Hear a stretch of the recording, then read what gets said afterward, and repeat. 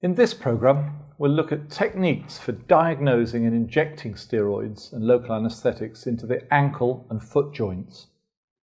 The rheumatologist, and indeed the GP, need to be able to examine the ankle, the subtalar and mid-tarsal joints, together with the small joints in the front of the foot, in particular the metatarsophalangeal joints. The ankle joint is a mortise and tenon joint and acts as a hinge, with a large tendon, the Achilles tendon, controlling extension through the muscles of the calf, whilst a complex of tendons and muscles work in front to flex the front of the foot. The ankle joint sits on and above the subtalar joint, which allows the ankle to rock a little from side to side, a movement necessary to allow walking on uneven ground or on a slope. The mid-tarsal joints, a complex of small joints that form the arch of the foot, as seen in this diagram, are difficult to isolate and identify on examination, but are often the site of pain and inflammation in osteoarthritis and after injury. Passive examination can be used to determine if any of these three main joint areas that comprise the ankle and hind foot are the cause of pain or are restricted in movement. Let's take a look at how to examine the ankle. I'm going to show you how to examine the ankle as comprehensively as you need to, really, to identify where the pathology is going to be. So first of all, you take a look around the ankle to see if there's any obvious synovitis and have a feel to see whether or not all the landmarks, especially the bony prominences of the medial and lateral malleoli, and in his case there isn't any visible swelling. You also just feel down the Achilles. Now I'm going to isolate the three joints of the ankle. So the first of the joints, holding onto the lower leg and moving the front of the foot, is the mortise and tenon joint, the ankle joint itself, which moves in flexion and extension, or plantar flexion and dorsiflexion. And that moves very nicely. Then going to move on to the subtalar joint. So grasping the lower leg and taking the heel, you then want to move sideways and make sure there's enough movement in the subtalar joint. There's some movement there, but a little bit of age-related stiffness across the subtalar joint. And then finally the mid-tarsal joint, so grasping the ankle and the forefoot, you can move that mid-tarsal joint, and this complex series of joints will tell you whether it's moving. And the mid-tarsal joint actually moves better than the subtalar joint. Sometimes you find quite extensive osteoarthritis across the mid-talar joints, and it's not possible from the outside to isolate the different mid-tarsal joints. So there we go. And then what you've then got is the joints, the MTP joints of the forefoot with the squeeze test, and then individual examination of the 5 joints, including the great toe. And that's the examination of the foot and ankle. The ankle joint may be swollen if there is synovitis, either acutely with an inflammatory arthritis of any sort, or more chronically. There are a number of causes of ankle synovitis, as seen on this slide. It's always important to distinguish synovial swelling of the ankle itself from an edema of the lower limb caused by fluid retention and right ventricular failure. With synovitis of the ankle, there is little or no pitting, and swelling is usually as bad in the morning as it is in the evening. Sometimes, however, both joint synovitis and ankle edema coexist. Subtalar and mid-tarsal joint steroid injection can be useful in settling foot inflammation and relieving the symptoms of pain and stiffness. Hindfoot and midfoot injections, other than those into the ankle, are normally performed with radiological imaging using either X-rays or ultrasound, as the subtalar and mid-tarsal joints are hard to identify through the skin by palpation. However, injection of the ankle joint itself is usually performed in an outpatient clinic setting. With the patient lying on a couch, the ankle is approached anteriorly and the injection site is marked. This can be just above the medial side of the joint, just above the talus, anterior to the medial malleolus and just medial to the tibialis anterior. Alternatively, you can inject laterally as shown here, just medial to the lateral malleolus and over the joint line. I favour the lateral approach and always infiltrate local anaesthetic down to the joint capsule, as I find patients prefer more than just ethyl chloride spray when they're having their ankle joint injected. I'll now show you how to do this on our patient. Injection of the ankle.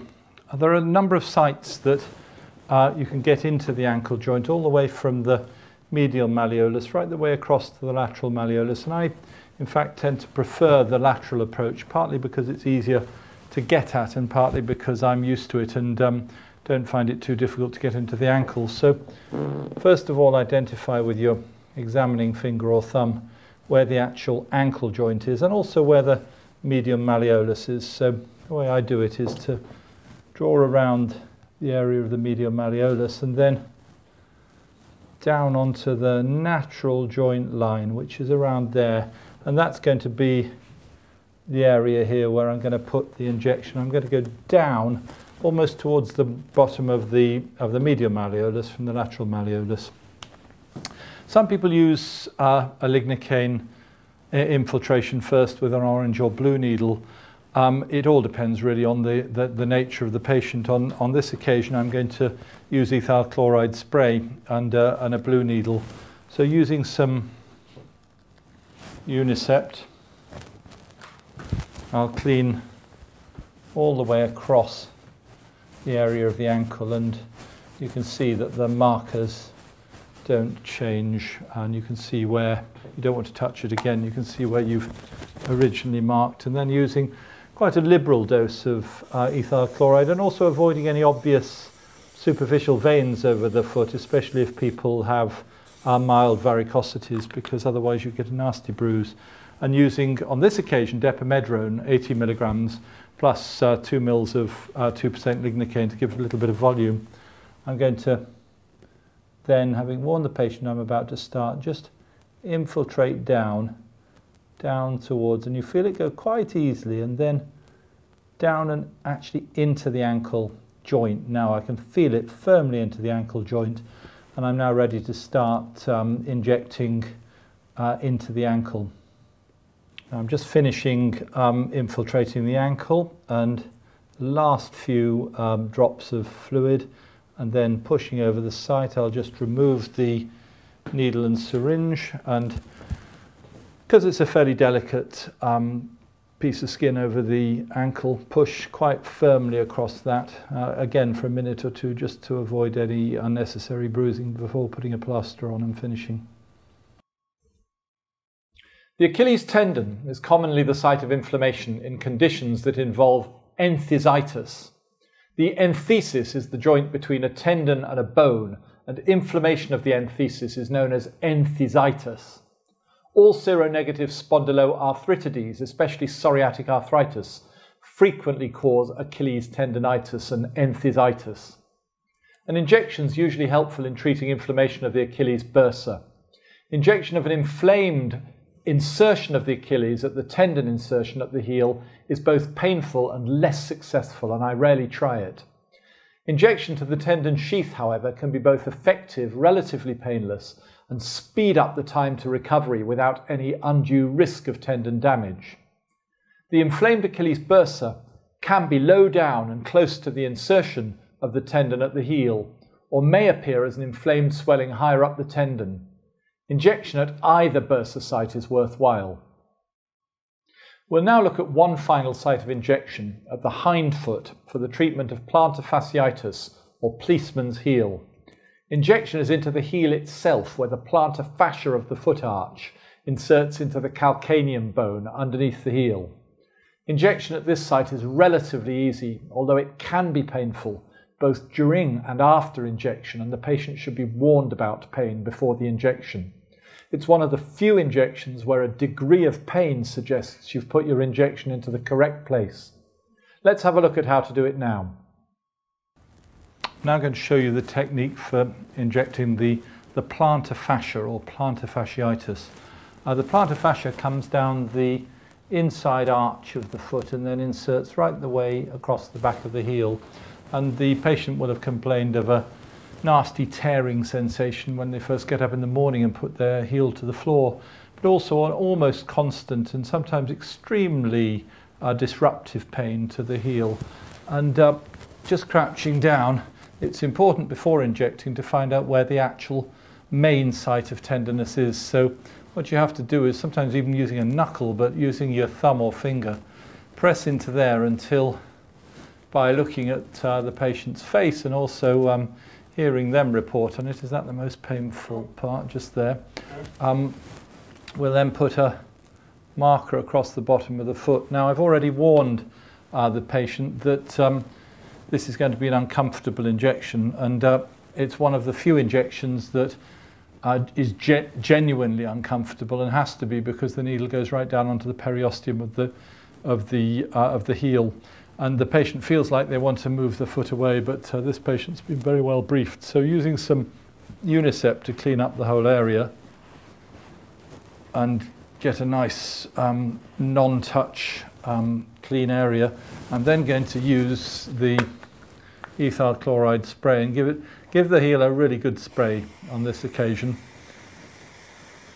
for 5 or 10 seconds, which he doesn't feel like he'll appreciate, but I'm sure he will when I come to doing the injection. And using a blue needle and a syringe with hydrocortisone acetate, 50 milligrams, and 2 or 3 mils of local anesthetic, I'm going to infiltrate right down onto deep down onto the periosteum, right there. So I'm almost pushing with the needle now and starting to infiltrate across the areas. And I'm just coming now to the end of that injection, and the whole of that heel periosteum is infiltrated with local anesthetic and steroid. And I'll bring the needle out and then push hard on the heel again to try and avoid any unnecessary bruising. And then after a minute or two of doing that and telling the patient they can start breathing again, I then put a plaster on the heel and the sock back on. I'm now going to show you how to inject the Achilles bursa, or the peritendinous region of the Achilles. The Achilles inserts down at the heel and runs up and into the calf, and quite often in an Achilles bursitis you can actually feel an area of swelling which allows you to mark the area to inject. In this case it's a tenderness which we've decided is actually most prominent there. Now usually there's a side that you decide to inject from, whether laterally or medially, and in this instance we're going to go laterally. So we mark just behind the body of the Achilles tendon in order to not go into or near the Achilles tendon, and it's going to infiltrate around the back of the area. There's no evidence that injection around the Achilles tendon has any degenerative effect on the tendon, and in fact it seems that tendon rupture is more predisposed by systemic steroids than it is by injectables. So what we do is clean the area around the mark, and then using either a mil of hydrocortisone acetate, 25 milligrams, and a mil of lignocaine, or slightly higher volumes, use the ethyl chloride to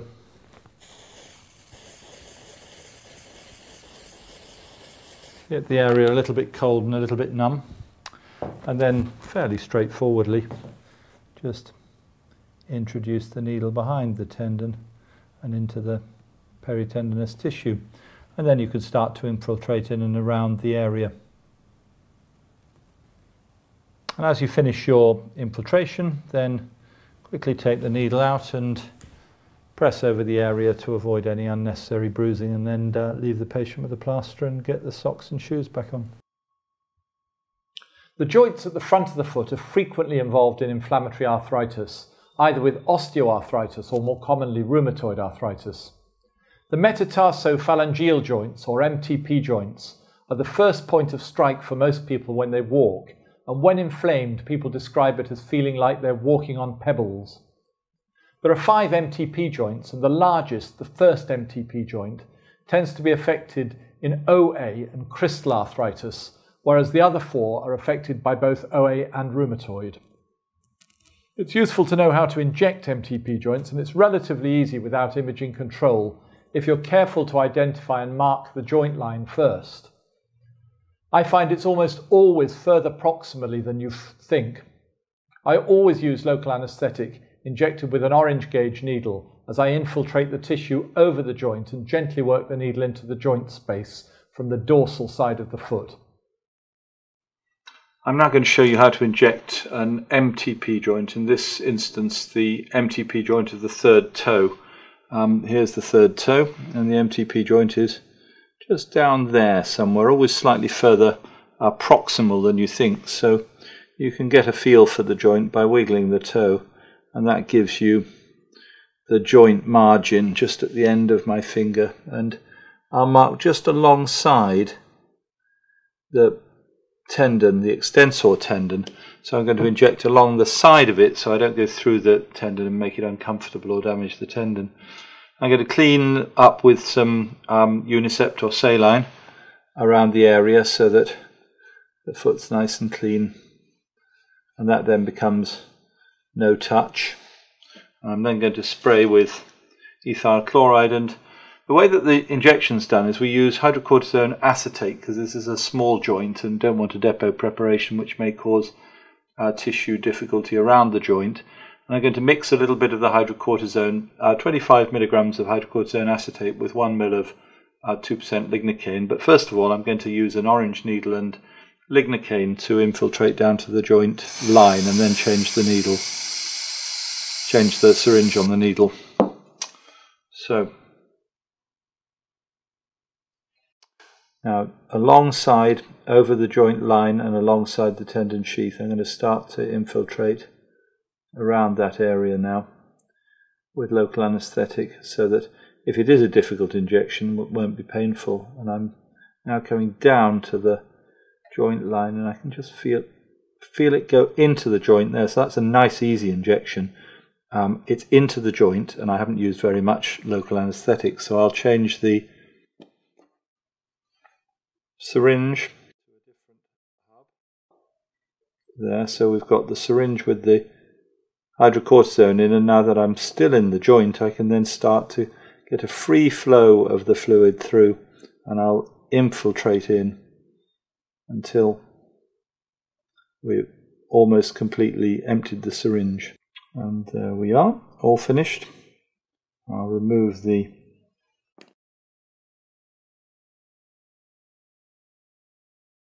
and then press over the toe, and the injection's finished. A plaster and it'll be completed. If you can practice enough to feel confident, these injections in the ankle, the hind foot and the forefoot, you'll be able to help a lot of people who present with inflammatory foot pain.